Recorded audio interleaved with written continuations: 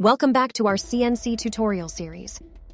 Today we're diving into the G-codes G54 to G59. These codes help us set different work offsets, enabling multiple workspaces on a single machine. Let's get started. Before we talk about the specific G-codes, let's clarify what work offsets are. In CNC machining, the zero or home point refers to the origin of the machine or the part we are working on. However, sometimes we may want to establish multiple zeros or origins. These are what we call work offsets.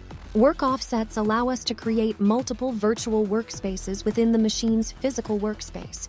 This is particularly useful for production runs of different parts or when the same part requires different setups.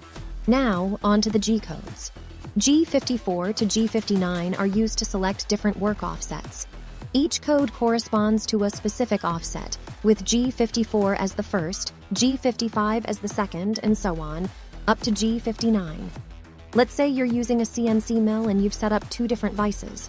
You could use G54 for the first vice and G55 for the second. Once these offsets are established, the machine will remember them until they are reset. To use a work offset, it must first be defined. This is typically done by jogging the machine to the desired zero position, then saving that position as a work offset. After that, you simply call the corresponding G-code whenever you want to use that offset. For instance, if you want to switch to the work offset defined for the second vice, you'd include G55 in your program. Using work offsets effectively can dramatically increase the flexibility and productivity of your CNC operations. Remember, G54 to G59 give us the power to define up to 6 different workspaces. Make good use of them. That's it for our exploration of G54 to G59.